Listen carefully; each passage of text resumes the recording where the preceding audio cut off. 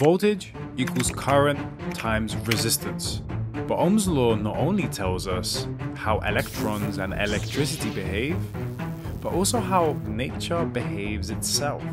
And maybe it tells us a bit about how we behave. In this video, I will explain why the difficulty, the struggle, the toughness, the sweat and the tears that you feel in your engineering degree are absolutely essential to the success of your studies and your development as a human being. And I will explain this in a very unconventional way using elementary physics. And if you understand this message, it could change your life. Who am I? I'm Aleks. I recently graduated with an electrical engineering degree. This was 1 year ago. I got a first class degree. I had a fabulous experience. It was great. I really enjoyed it, which is the most important part, right?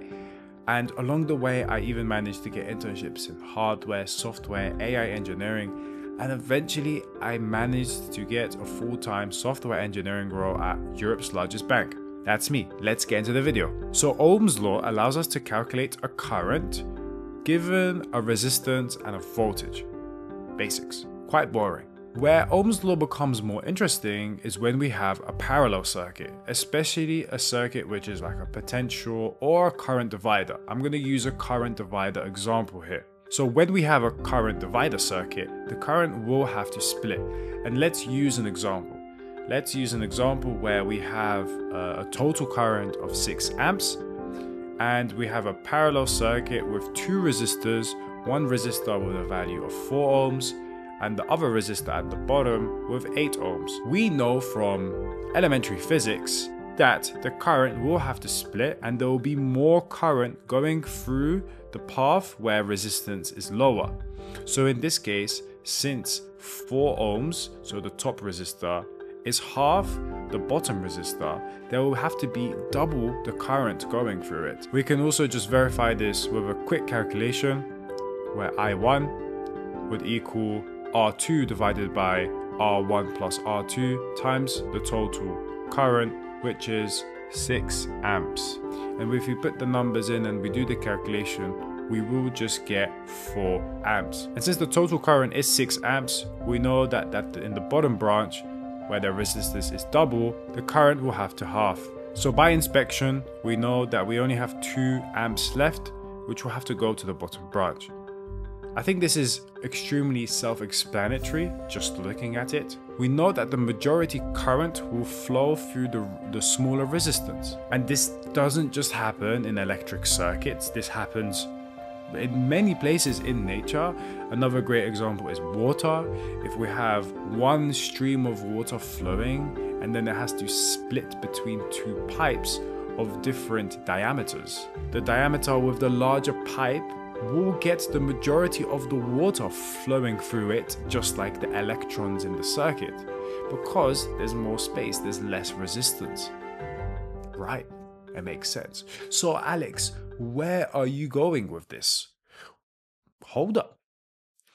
We are kind of like this. We kind of are like these electrons, like these H2O molecules. A lot of the time, we are also just operating like nature behaves. I call this autopilot. We go on autopilot. We just kind of do what we need to do. A great example of us being an autopilot is us walking. When we walk, we don't have to think about biomechanically moving my left quadricep to make a step. It just happens. And thank God. That's fascinating, right? This is on autopilot. But what's even more fascinating is that when we walk, we optimize. We get from A to B in the shortest amount of time. We take the path of least resistance. And a great case study of that is in urban planning and transportation. And this case study is called desire paths. Desire paths are these incredible things that tap into our brains and show us how nature behaves within us. As you can see, these images that I'm showing you, these are hilarious images of us human beings just optimizing, just getting from A to B in the shortest amount of time. And I know for a fact no one's even doing that really on purpose. It's just human nature to do this. Why is this important? We have an autopilot. and it's there for a reason, so we don't have to use our conscious brain, our system 2 brain, as Daniel Kahneman would say, to make this, because it would be fatigue. Now, here's the thing to point out. As much as we are quite similar to electrons and H2O particles, we have one thing which is quite different, and it's that we are conscious. We can think. Unlike an electron, where it just knows that it would take the path of least resistance, we can actually pause, look at both paths, and think. That's what makes us human beings. It's the consciousness, it's the ability to pause and think which path to take. So why am I telling you all of this, Alex? Well, engineering is really hard. There will be times when you can take path A or path B, one with half the resistance and one with double it. And what I've found over the years studying engineering is that when you take the hard path, you get way more results. You get way more understanding than the easy path. So you are a conscious person. However, we are on autopilot a lot nowadays. And now look, there's something called AI. And AI is getting quite good at answering questions, especially in undergraduate maths and physics and computer science. And now it's very easy to take that path of least resistance and get really good grades. That's the worst part, is you get really good grades now with really good AI. And you know what's scary about all of that? Is that you can go throughout 3 years of your engineering degree, get decent grades with very little effort by taking that really low resistance path, getting good grades, graduating, and then realizing you know nothing. You just wasted 3 years of your life, your time and your money, and you have learned nothing. And that is scary. Just have this at the back of your mind. When you are feeling discomfort, when you are feeling resistance, when you are in a state of uncertainty, that feeling you are experiencing is learning itself. It is you doing what needs to be done to be a good engineer. It is the thing that has to happen so that when you graduate, you are a fully fledged person ready to go into the workforce and contribute. The world needs engineers, but us engineers need to be sharp. We need to know what we're talking about because we're building things for people. We're building things that save people's lives and they have to be good, and we cannot outsource everything to AI.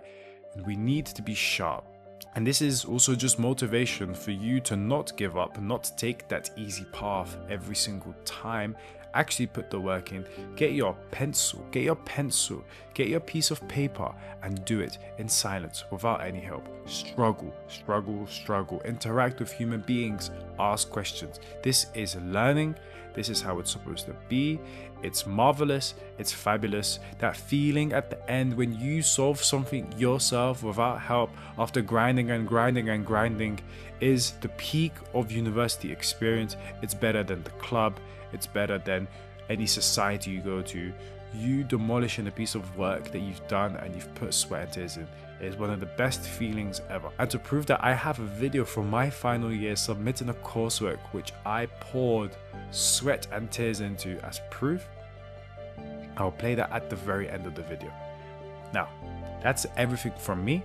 Thank you very much for watching. I'm Alex. And if you found anything valuable in this video, which I hope you did, and I hope you understood my analogy, then give me a like, give me a thumbs up, hype it, comment it, hit all the buttons available.